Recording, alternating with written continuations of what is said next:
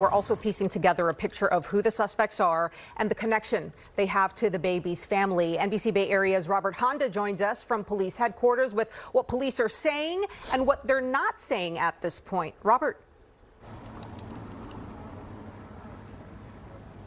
Well, you can understand that when a case develops and resolves itself this fast, less than 20 hours, there are going to be questions that either can't be answered or can't be answered publicly. But with each passing day, as you've heard, we do get a clearer picture of what happened and how the suspect and victims may be connected.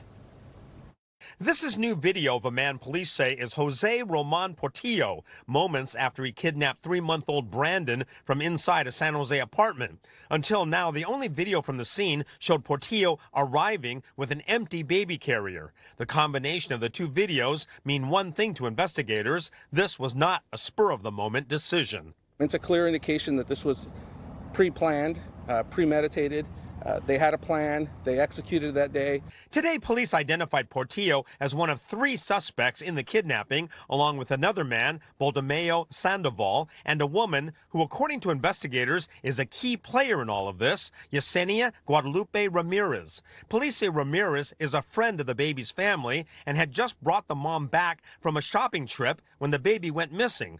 But when officers questioned Ramirez, she quickly went from witness to a person of interest to suspect. Her story changed.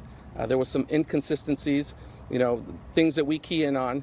She knows more than what she was leading on. Police aren't saying whether her information led police to the other suspects, but today, police downplayed the role of a tipster as well as a CHP vehicle alert.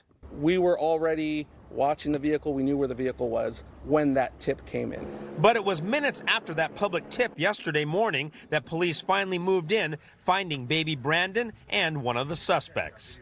Carrillo, the suspect with the baby carrier, he was at the residence when we found and located baby Brandon.